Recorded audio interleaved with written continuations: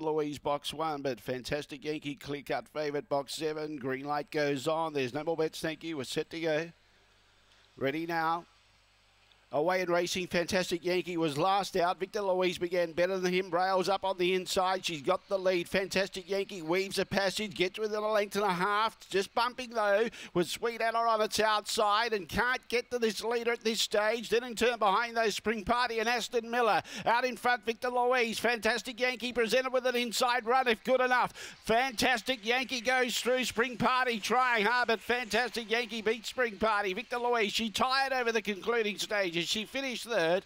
Fourth was Sweet Ella and Aston Miller at the tail end of the field. The time was 25 and 74.